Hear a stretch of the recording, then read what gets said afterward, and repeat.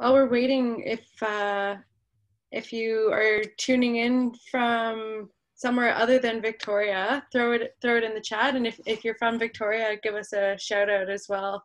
Elena, Miriam, Matthew, and I are tuning in from Victoria. So we want to see who we're reaching here.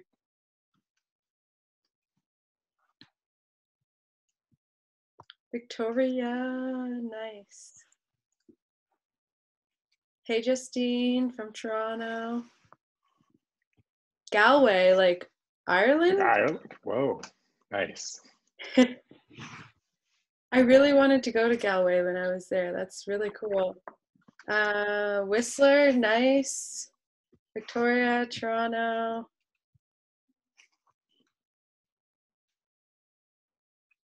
It's so interesting to see where everyone's tuning in from. We had someone from the UK at one of our last events. Calgary. Sanda raised her hand. It may have been an accident, but Sanda, throw in the chat where you're tuning in from. Lexi from Kelowna. Nice, this is awesome.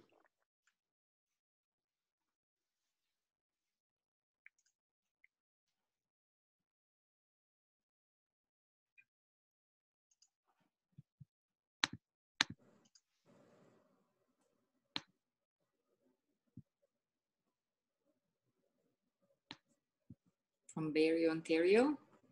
Very nice. Right by Canada's Wonderland. Lucky you. That's right. Nice.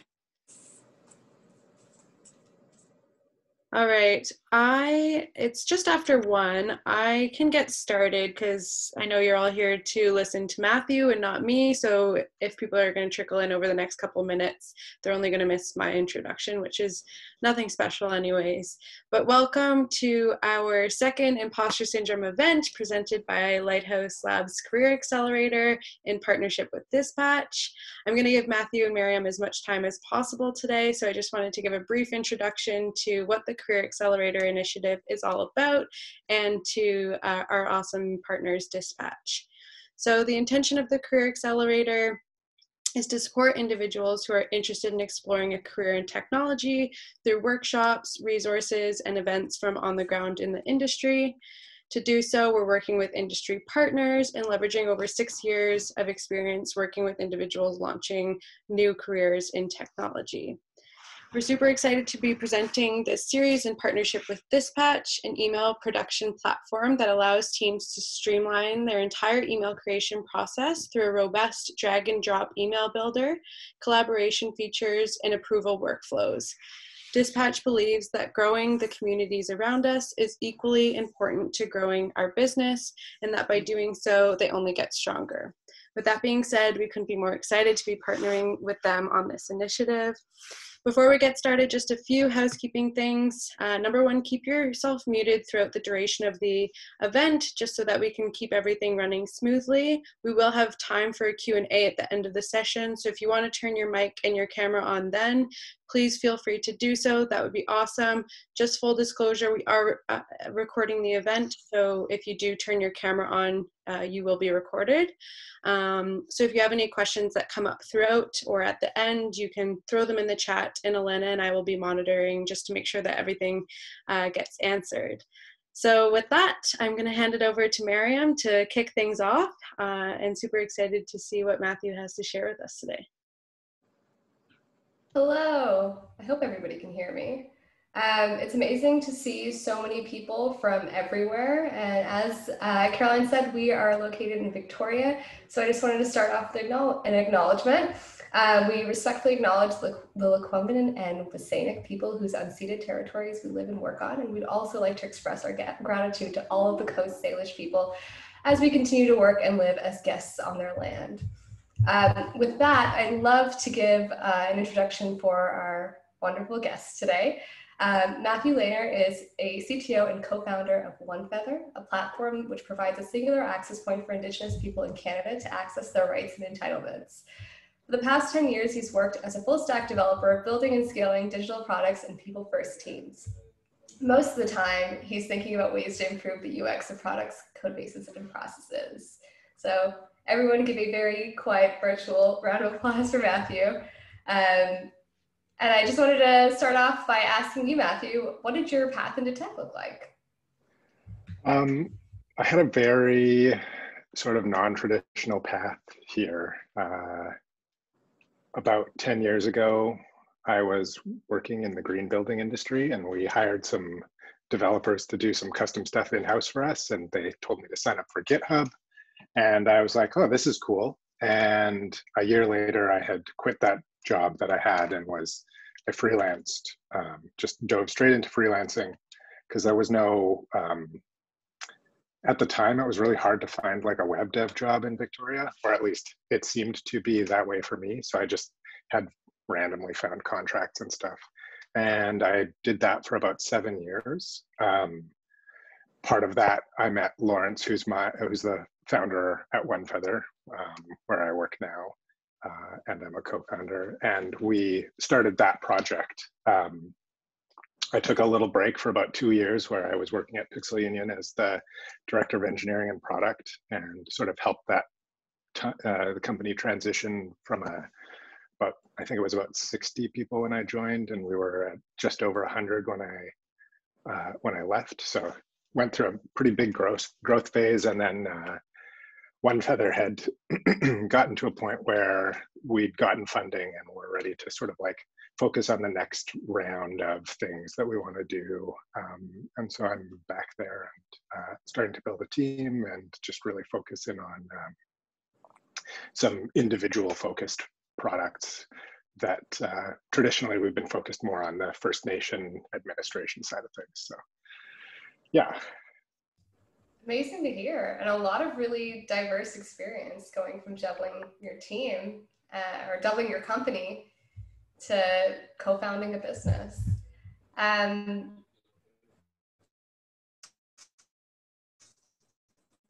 Since the topic is imposter syndrome, I'd love to hear from you.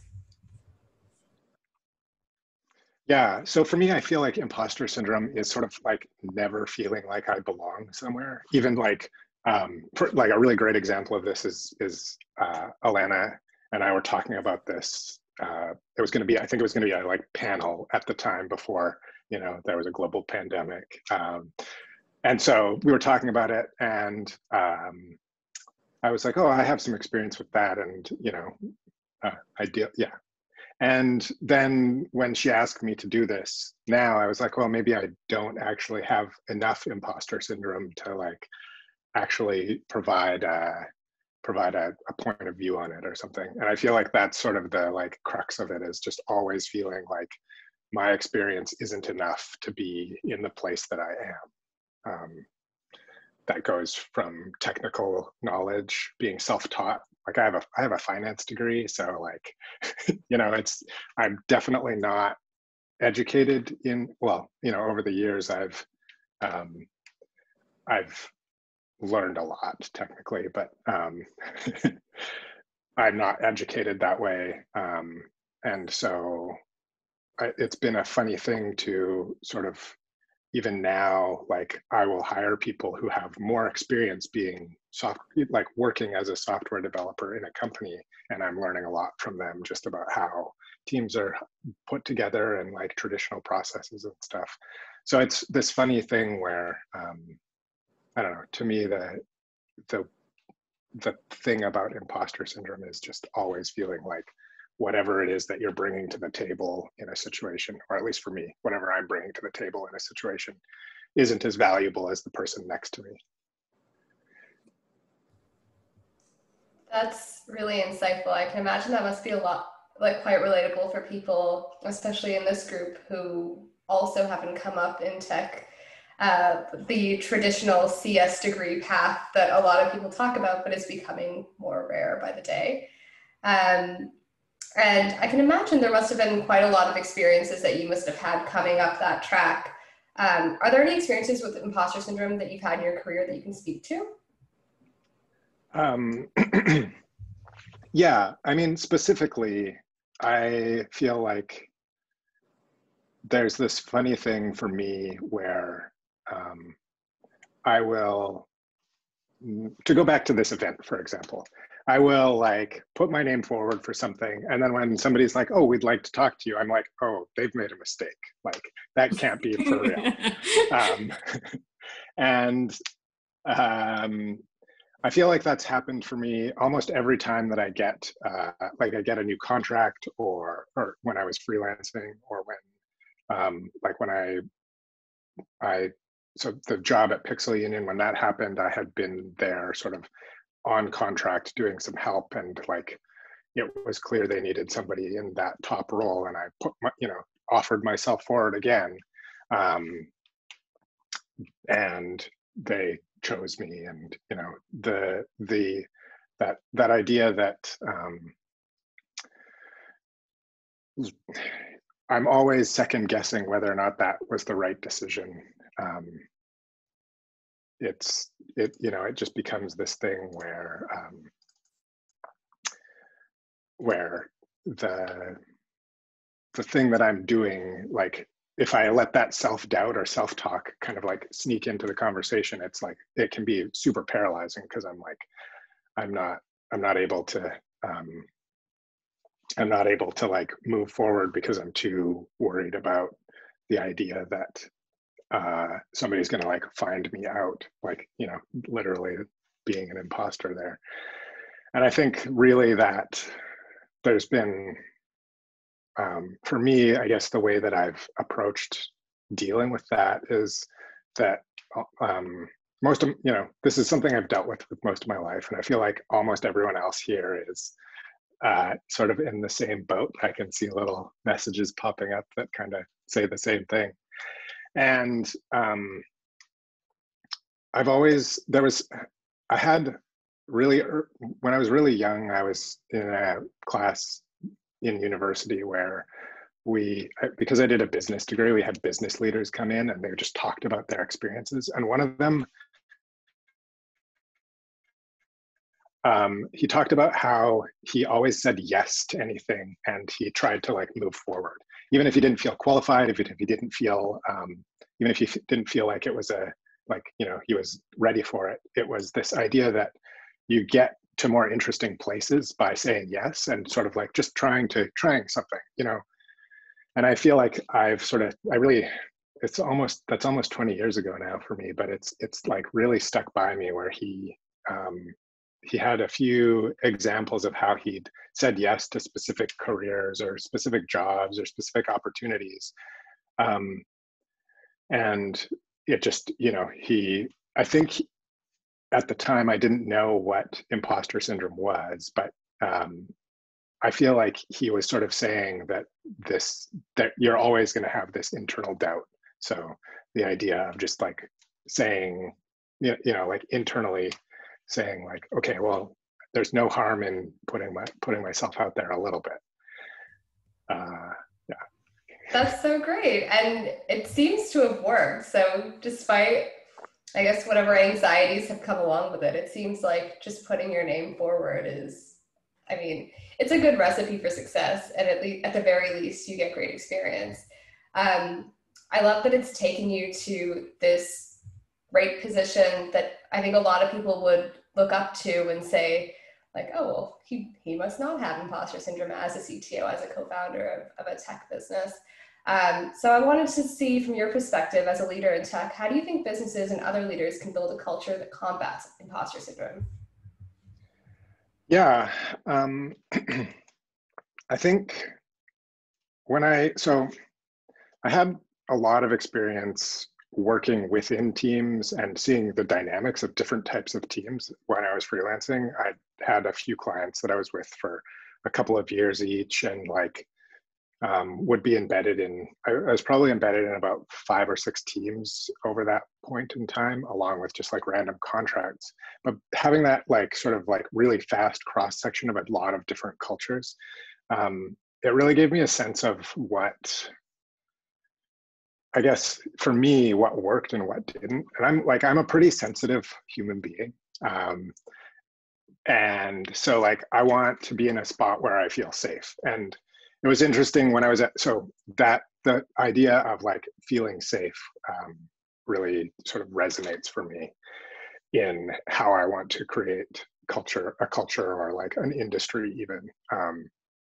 And when I was at Pixel Union, I started really digging into leadership styles and effective team development and stuff. And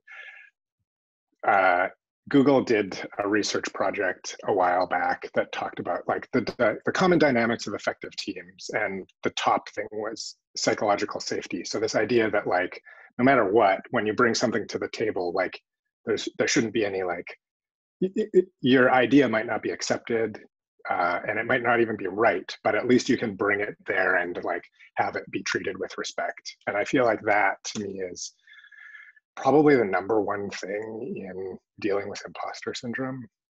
Like from an organizational level, it's like, I think there's this sort of transition that's happened, and it's part of why I love the tech industry. Like I've worked in a bunch of different things up until I found sort of software development and landed here. But the thing that I like the most about the tech industry is that this isn't, I guess this isn't ubiquitous or true for all organizations, but like it's such a new place that organizations haven't been afraid to try different ways of approaching leadership or management or organizational structures. And as a result, we've sort of seen a shift from the like top-down management who knows best sort of approach to running organizations to more of a like intrinsically motivated team members that are like given purpose, or like, you know, you join a company or a team or a product, company or team or whatever, probably because it's in tech and like, you know, it's a growing industry and their jobs, but then like you can also get aligned with the company's values and get aligned with sort of the mission or whatever they're doing from that perspective. And so I feel like that's given us as individuals who work in tech or want to work in tech the opportunity to be a little bit more choosy about what we do. Like we have this luxury of not just having to get a job, whereas like my parents just had to get a job, whereas I'm like, you know, I'm like on the cusp of Gen X millennial, but I'm definitely like, I want to follow my dreams, and if you're not treating me with respect, then I can just leave kind of attitude. And I feel like that gives us, like on an individual level, sort of a little bit more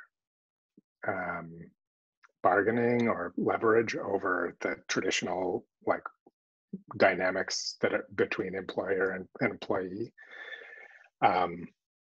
And I think that, man, this is a real meandering way to get to this point, but the idea being that once we've gotten to the like, or this like, sorry, I'll just pause for a second to gather my thoughts. So yeah, once we've gotten the like that idea that there's a little bit more leverage, and it's not just like subsistence based employment, that like we can sort of push our employees or organizations to do the right thing and make spaces that are comfortable for us and do encourage growth and like development of people on those levels, like more in the emotional intelligence space rather than just needing to be able to do a job. That's actually a really great take. I think that that's something that a lot of people, especially if they're struggling with imposter syndrome, don't consider, is like you can demand respect and you can demand to be heard and not chastised for mistakes or like saying the wrong thing or not knowing things. I still, as a manager, sometimes have experiences where I feel like a team member might almost like come forward with like a failure, which like we have a very like embracing failure culture, and still I feel like people almost like flinch for like the bad response, and I really see it as our responsibility as people that can shape culture in tech companies to kind of make sure that people don't feel that way. Otherwise what's the point? People, like you said, people do have options, and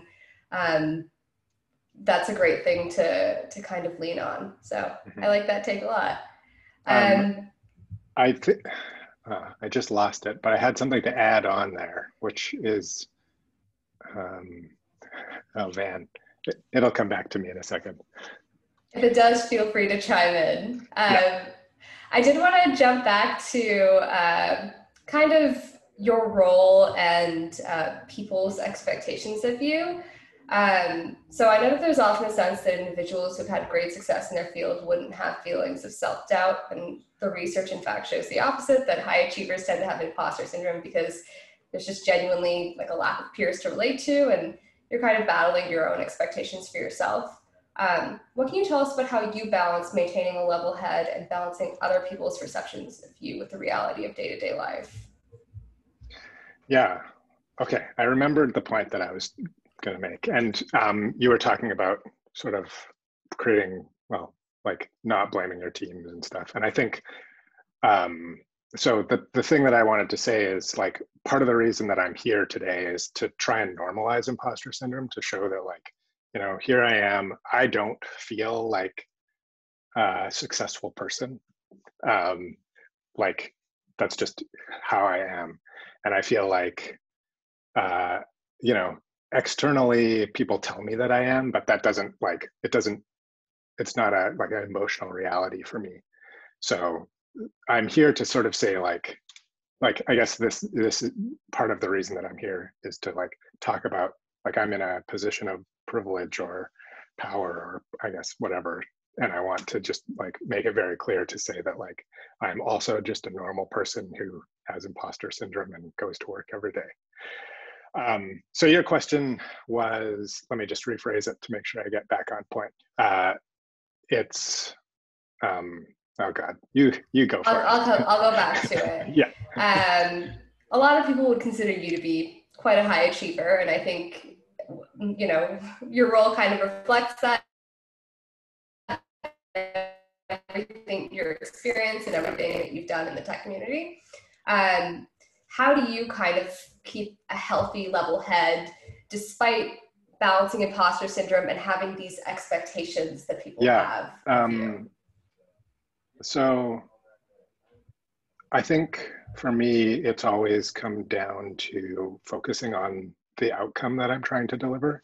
Because I freelanced or consulted for so long, like, I got really good at seeing, like going into a project and being like, okay, like, they want this code written or they want this product built, but, like, what is, like, why? Like, what is the reason for that? And it kind of, like, I kind of balance product and software development in my role most of the time. And for me, it feels really like that tension between product, where you want to, like, have something go out the door and there's a reason for it, and then the development side of things where you're, you know, coding to make that a reality, but, like, those needs will change. So for me, it's really come down to focusing on, like, what are the outcomes that I'm looking to achieve, from not personally. This is a weird thing where, like, I'm very non-strategic as an individual. Like, I just say yes when an opportunity comes up and try to do things that are interesting. And so it's more that, like, once I'm in that role, I'm trying to please the other people there, so, like, maybe so they don't discover that I shouldn't be there, kind of thing. Like, that's the internal dialogue that I'm having with myself of, like, I hope they don't find me out. I need to make sure I accomplish this goal. So it really is something where I think, like, just focusing on the outcome or the direction that you're going, rather than, you know, whether or not you should be there, because really it doesn't matter. At this point in time, like, I've hired a lot of people and worked with a lot of other people, and, like, it's way easier to, or if you're in a spot, it's, like, much easier for you to be, just find out what your team needs or what the business needs, and focus on delivering that, rather than worrying about whether or not you're capable of doing it. If it's a good organization, they'll help you get there, because, like, it shouldn't be, well, this, I should quantify that. If it's a good organization for me, then that organization will help you get there. I'm not super competitive externally with other people or whatever. I try to bring everyone along with me, and I'm a little bit competitive with myself to try and achieve more. So yeah. That's a great perspective. My next question was kind of more on dismantling the construct of imposter syndrome. So I wanted to hear from you, in your opinion, who do you think the responsibility lies in dismantling imposter syndrome? Like just the construct as a whole. Do you think it's on individuals? I hear a lot of just people I speak to in the industry say, like, I know that's my imposter syndrome that I have to deal with? Or do you think it's more like families and socialization or organizations? It could go bigger than that. Any opinion on that? Yeah. I mean, I can speak to it. I'm going to say some stuff now that I feel like I'm not qualified to say. So I'll just put that caveat in front of it. But I don't know if, so for me, like I didn't experience imposter syndrome until I moved into the tech industry. I mean, I guess that's not true.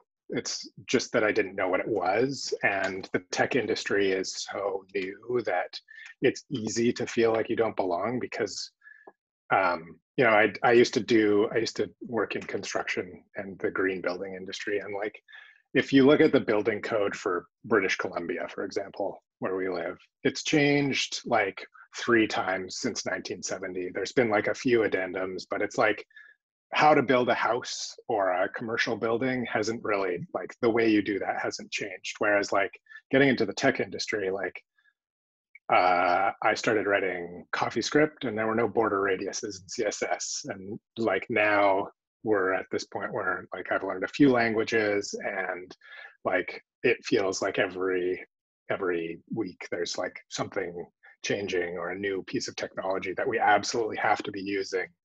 And if you're not using it, then you're fail kind of thing. That pace of change is so high that it creates a really easy spot to feel like you don't belong because like maybe you've never done React and you're busy doing whatever old language. And so I feel like from that perspective, there's to dismantling imposter syndrome from an organizational perspective, it's just to, it should be on the organization to sort of say, like, hire somebody if they're not proficient in the language you're using or whatever, to like create that space to onboard you, not have crazy expectations up front, but rather be like realistic about the fact that like things are changing quickly and like it's going to be worth it in the long run to maybe hire the right person that like takes some time to get to where they need to be from a like technical knowledge perspective, or you know, even like in the business, on the business side of things, because like the marketing strategies and like, you know, for me, I've seen marketing move from SEO to content to, I think it's like storytelling content now is sort of the new thing. So like, you know, it feels like there's these waves or patterns that are emerging just in like the specialties that you'd see within like a tech company as well. So I feel like that part of things is something where organizations should both like make room for people to grow, but also like figure out how to help their people grow, and then normalize that idea, like I'm trying to do here, normalize the idea that like we probably at any given moment might only know 30% of what we need to know to do our job, and we're going to have to figure out the rest. So for me, that would be where like the organizational piece of it. And then I think like at an individual level, it's important to just like normalize these conversations, or like the different things that might have some sort of stigma around them, or might be like make it harder to sort of engage or dig in by having these kinds of conversations and participating in a community and stuff like this. And also just like celebrating the things that you do have wins at, because like I know that's something that I personally have a really hard time with, is just like, if I do succeed, it's like, well, that was an accident, is like, that's my internal dialogue. So, you know, I feel like it can't be, the responsibility for that can't land in one spot, because it's such a human thing. And it's, yeah, there's just so many levels of where we could, I guess, where like the approach should be taken to remedy it. Totally. I'm actually really glad that you said specifically that it's a very human thing, because in my research about imposter syndrome, I found that um, there isn't really like a direct tie to depression and anxiety, which a lot of people would associate with something that has a name like this. I think the research shows that it's around like at least 70% of people that have feelings like this. And it's not tied to performance or anything like that. It's just a very natural human response. So we should treat it as such and ingrain our processes around that. And I love what you said around recruitment. I think the best way to combat kind of like exclusionary practices is investing in people rather than specific technologies, which are so fickle and I don't know, they have only a certain shelf life, which we've come to find out in recent years. So I do want to leave some time for audience questions too, so I might just have a couple more. What advice would you give to your past self or someone else who's just getting into the tech scene and struggling with feeling like an outsider? So I tend to give this advice more to like people who are developers, but I think it's like applicable across. It's more just that like, that's my experience. So it's easier for me to like have an opinion about it. That's, you know, I know is somewhat valid, but there's this process I feel like that I went through when I was learning JavaScript for the first time, where like I would come into a situation and be like, I have no idea what I'm doing. And I just try stuff until something worked. And then I'd be on this, like, if you were to like graph Matthew's like mood to like time or lines of code written, it's like jubilation, I got it done, to like crippling anxiety and despair because I'm never gonna be able to do this. And like, I feel like that that curve's flattened out for me a little bit, and or it's become expected. So when I'm in a situation where I am dealing with something unknown, it's just like, it's a familiar feeling. So I can say to myself, okay, like having an emotional response, take a second or two to like try and understand why, and then like, you know, use the tools or like the experience that I've had to try and like get around it, and see a pathway through. So I feel like that might not be like a really hands-on, like it's not a like tool to remove imposter syndrome, but more like just the idea that like it's gonna, if you have imposter syndrome, it'll probably be there forever, and so like don't worry about it. Like really just try to focus on other things. You mentioned depression and anxiety earlier, which is like, that's something I've dealt with on and off for most of my life. And for me, like imposter syndrome and anxiety are very, like the way that I deal with them is very similar, in that like anxiety is something that I try to ignore, because it's like becomes a mental loop where I just will hyper focus on a thing that's causing the anxiety. So like if I can distract myself from it, then like I can like calm down and de-stress. And I feel like imposter syndrome is kind of the same way, where if it's happening there, it will just like, it's vying for all of my attention to pull me into the spot where I can't move forward or I can't do something. And so as long as I can sort of like step back for a second, you know, like get that out of body experience where I can like look down at, right, like that's not the right word, but like take an experience where I've stepped out of the situation a little bit and like sort of just take stock of the emotions that I'm having and physical sensations, and like then and then sort of like say, okay, well, like all of this is happening, it's true, but like this is the thing that I need to achieve, so like move forward. And I feel like that's sort of the that for me is the thing that I would say to anybody that's experiencing imposter syndrome. I just have a little story that I feel like if we're going to move on to questions or whatever, that this was something that really helped me. A friend of mine, I was working at a place where I was working with somebody who I think had Dunning-Kruger syndrome, which is, so I feel like that's the opposite of imposter syndrome. So Dunning-Kruger syndrome is like being confident in a situation, but not knowing how much you don't know. So it's like just taking something, oversimplifying it and moving forward without sort of taking stock of it, and like just being very confident. And having imposter syndrome, I tend to believe that everyone else in the world has imposter syndrome. So if they're telling me that something is true, it's because they have like looked into it and researched it and it's the truth. I was in this situation where like this was happening and I was like, am I going crazy? Or is this reality real? Like, is everything I'm experiencing wrong? Or is this like person, actually not as experienced as they are telling me that they are?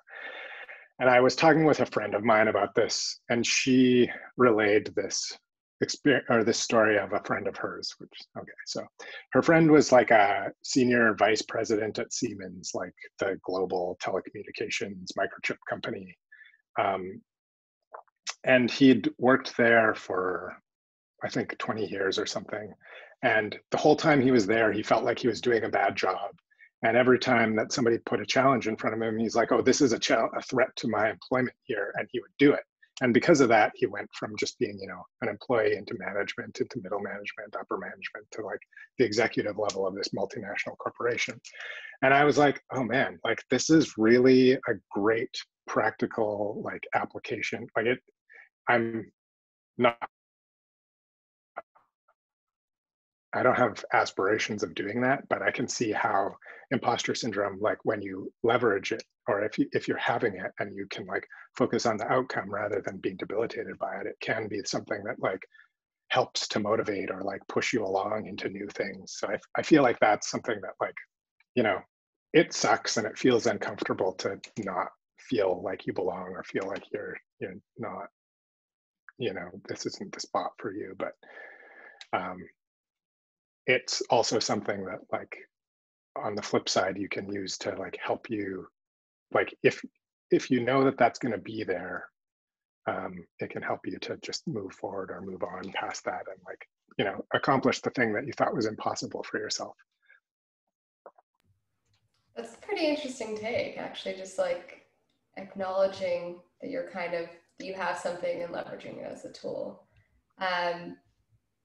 You touched on also kind of incorporating it into or like recognizing it as like part of the scope of the job, and I really resonated that resonated with me a lot because like as a software engineer, I remember I used to just tell people like, I don't know how many other jobs people go to every day where you're like, I don't really know how I'm gonna do my job today, but I guess I'm just gonna have to figure it out. And I think that's probably more relatable to other industries too. We just like maybe don't know about it. That's amazing. I would love to hand off now to audience Q&A because we have about 20 minutes left, and the chat has been very active. So lots of really great conversation that's happened already, and a couple of great points where someone pointed out that it's wonderful to hear a man talk about imposter syndrome, which I can definitely agree with. Yeah. I wanted to see if anybody wants to either toss a question into the chat or unmute and ask now.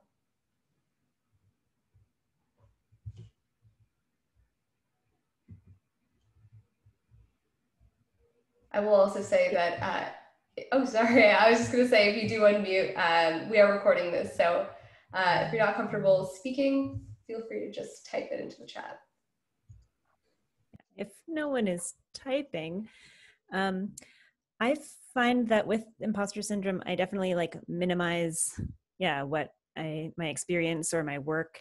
And so when it comes time for, say, like self-reviews or negotiating, that could potentially really hurt.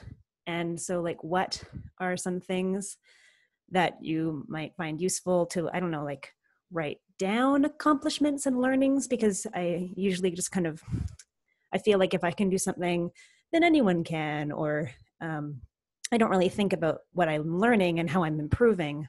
I just normalize that. And so it can be hard to like remember when it comes time to, and when it's important.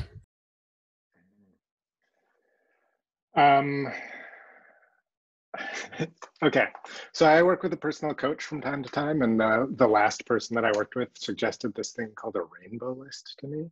And the rainbow list is basically like like a list of accomplishments that you can, like, with dates. So you can just like look back over it. And for somebody like me, that's nice because I can look at it. I'm also super bad at writing things on this list, but you can just look at it and be like, oh, I did this thing. And like in the moment, like you build that like you can build that reinforcement of like a positive self-image because like you have some reference material to look at over time.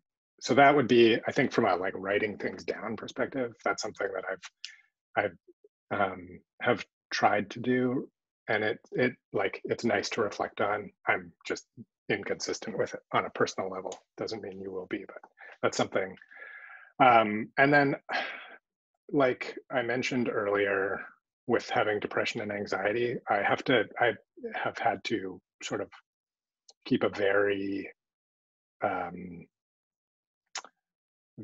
had to be very vigilant about sort of my mental health and like the things that are affecting me. Otherwise, it's really easy for me to go to a fairly, unproductive, dark place. And so I don't know, that's not a great actionable answer for you, but just more that like, it's probably going to be way more beneficial for you in the long run to take that time to focus on like yourself and who you are, so that when you show up to a situation, you're like showing up as the best version of yourself that you can in that moment, rather than showing up as somebody who's triggered and like frazzled or whatever. That's at least how I try to do things. As I like hopped on this call earlier, I was like telling Miriam and Alana and Carolyn that I'm just like having a low-grade panic attack until we start, and then I'll probably be fine. And I'm fine now, but like, yeah. Okay, thank you. Any other questions from the crew?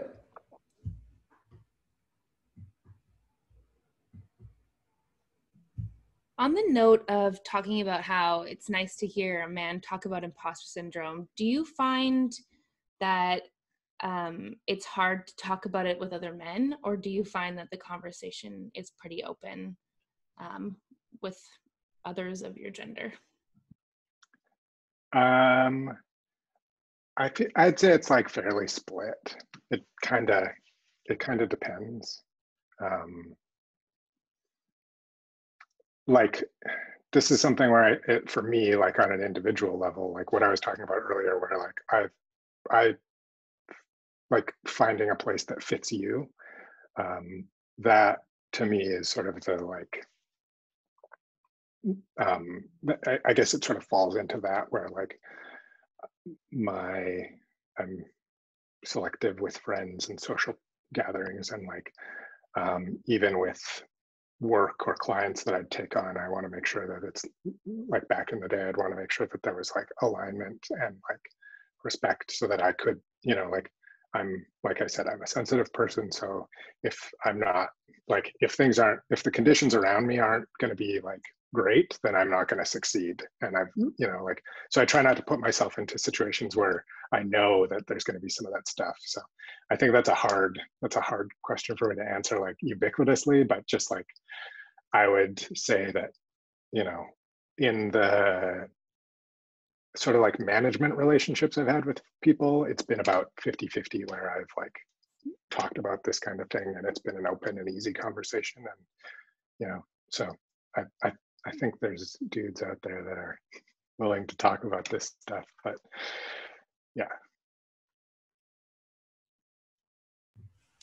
So we have some questions in the chat as well. This one is from Mary, and she asked, do you feel networking and getting to know people in the industry reduced your imposter syndrome at all? Oh boy.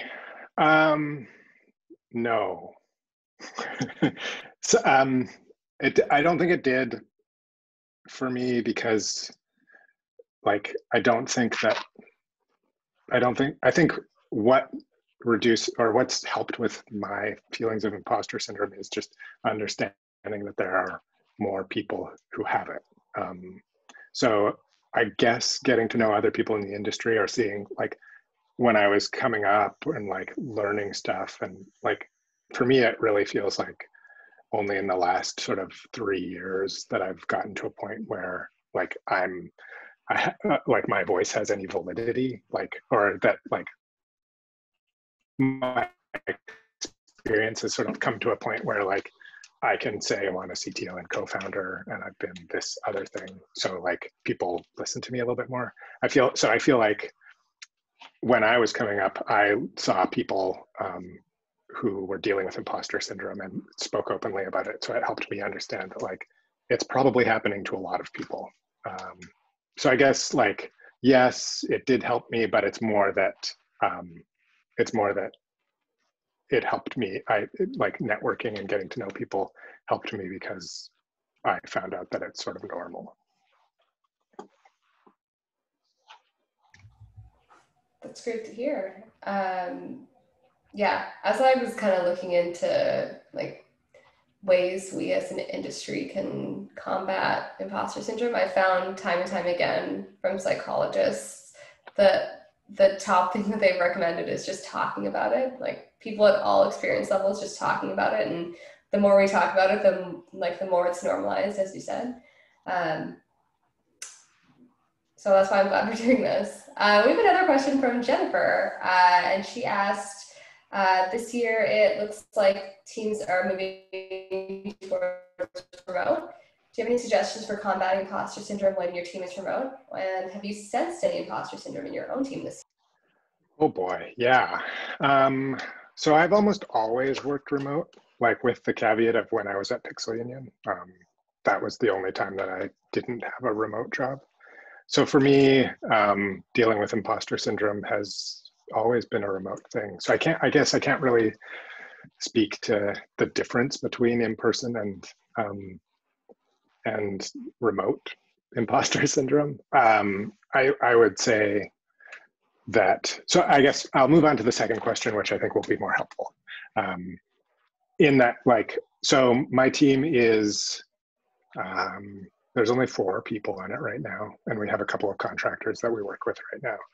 And there's definitely, it's funny, I don't know if any of them are on this call, so I'm going to say that there's 2 of them that I believe have imposter syndrome. We have never specifically named it or talked about it as imposter syndrome, but you know, the sense is there where like they're not sure if they're contributing in the right ways or moving things forward in the right ways. So for me, that's something where I like as a manager, or like in my role as their sort of team lead or whatever, I'm helping to I'm trying to help them just get a sense of feeling comfortable.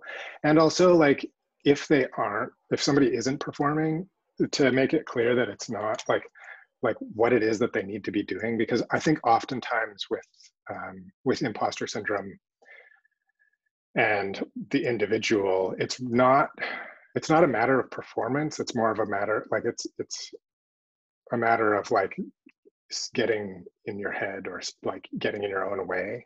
So I think that's something where I'm, you know, like what engagement is from people on the team, and like if I notice they're more quiet in chat or on code review, or you know, like in some of the product discussions we're having, I'll try to like reach out and like make sure that they're like figure out what's going on there. And sometimes it's that like maybe symptomatic of them dealing with imposter syndrome and maybe symptomatic of something else. But I think that's a hard thing to answer from like the individual's point of view, and more that I'm as a leader or manager, I'm trying to do a good job in making sure that like that's not coming to play in the day-to-day for the people that I'm working with. That's great. I was just about to say, I think we have time for one more, and we got one more just then. So this one's from Alexander, who asks, when you first started in tech, what was the first time that you felt you belonged or felt qualified, and that imposter syndrome faded a little? So I worked by myself. Like I took on freelance contracts for about 2.5 years. And then I joined a team, like got embedded in a team project, and I realized, and so I had this like sense that like I could write code and it would work, but I always felt like it was bad or I wasn't doing a good enough job. And when I joined this team, it was like positive feedback from them. Like it was a real crazy project in that we had to ship some like a gigantic thing in a couple of weeks. And I was basically working 12-hour days for that period of time. But I realized that at that point in time, like the podcasts that I'd listened to and the blog posts I'd read and the things that I put into practice just on my own, like made me, I was a reasonably productive developer. I mean, that's how I feel about it. I think they said I was really good, but I don't like saying that. I'm just, it feels weird. So I feel like that's for me, that like, it was when I could compare myself to something a little bit more tangible or objective, that that helped me. But it's still like an intellectual thing where I can tell you that these are the facts, but I don't feel like it's not an internalized belief on an emotional level. It's very much still a work in progress, it sounds like, which I think is relatable. Okay, so we're nearing the end of our time here. So I wondered if you can let us know how people in the audience can follow along with the work. Oh boy.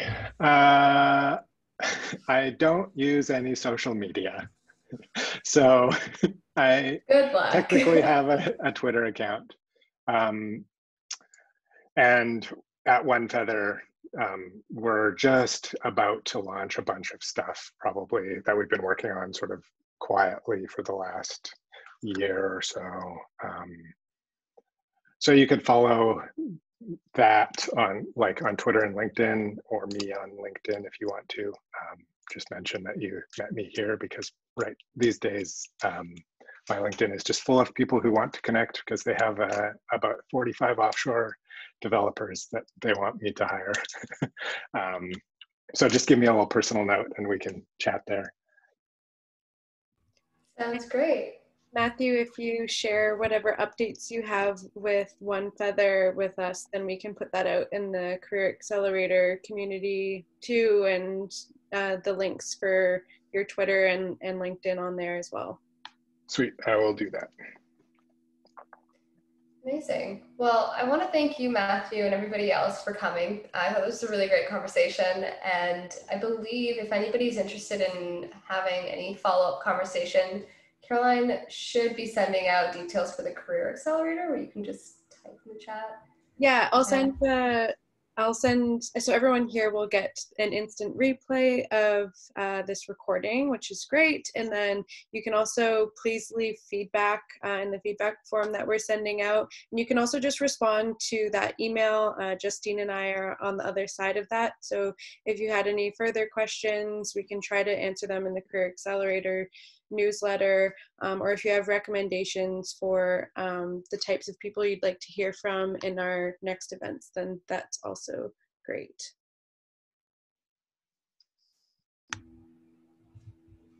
Sounds great. All right. I think that Caroline has Zoom like powers here. So I'll let you take over, Caroline. Yeah. Okay. Sounds good. Well, thanks again, Matthew. It was really great to have you, and thanks for sharing those insights. It was great for the insights on the tech sector specifically. And I see the chat blowing up with gratitude here. So that's great. Lots of silent claps going on. Thank you so much for having me. This was a lot of fun. All right, we'll leave it at that. And everyone will have a instant replay in their inbox soon. Thanks so much. See you all.